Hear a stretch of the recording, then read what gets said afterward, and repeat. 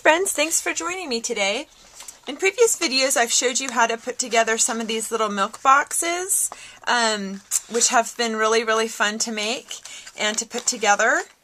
And I also then have found a little treat milk box holder that I'm going to show you how to make today, so that your little mini milk box treat holders can fit right inside like this.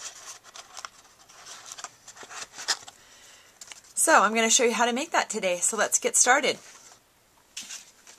This is a piece of basic black cardstock, and this one measures 5 3/4 by 5 3/4, and I scored it at 1 1/4 all the way around.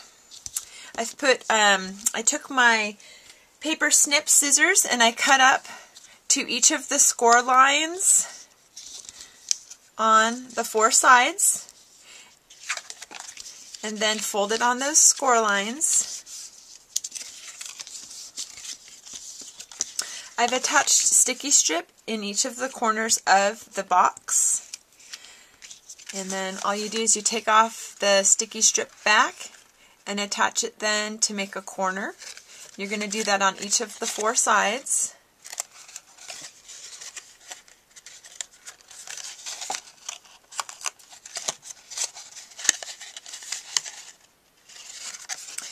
So when you're assembling and putting together these kinds of boxes that are going to be holding a little bit sturdier items, like maybe candy that's a little bit heavier, you definitely want to use sticky strip.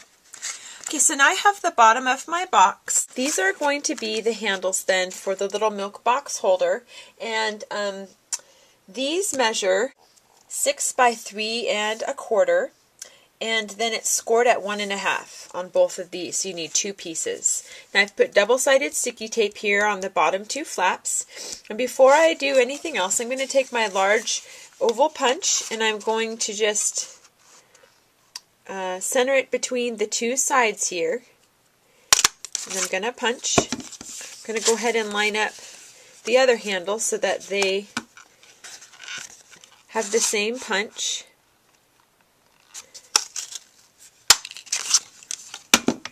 Okay, and I am going to need to do that one more time. Now the reason why I did this with separate pieces, because I've broken my punches before. So the cardstock, you really should only do 1 layer of cardstock at a time. Okay, so next I'm going to put on the panel pieces here.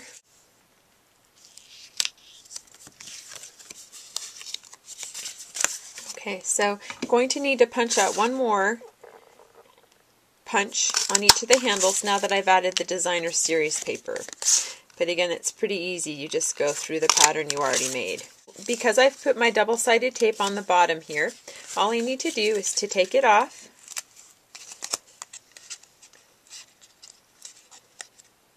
and then back to my box base. This is the 5 3/4 piece. I'm going to just push it onto the side like this, and then adhere it to the bottom. Now I am going to put a little bit of snail adhesive here so that the 2 handles will stay together once I've have them in my little milk box holder.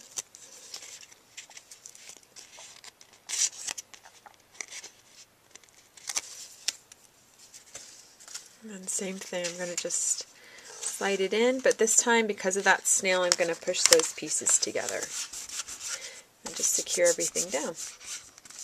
Okay, for the final piece then, I'm going to put some panel pieces on the outside of my box here.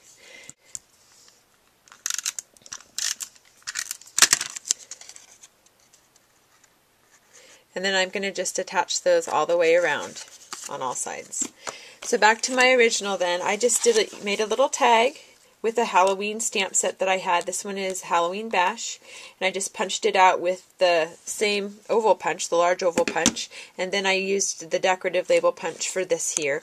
Then I just had some pumpkin pie chevron ribbon, and I had a couple other pieces of ribbon here that I tied it off with through the handle.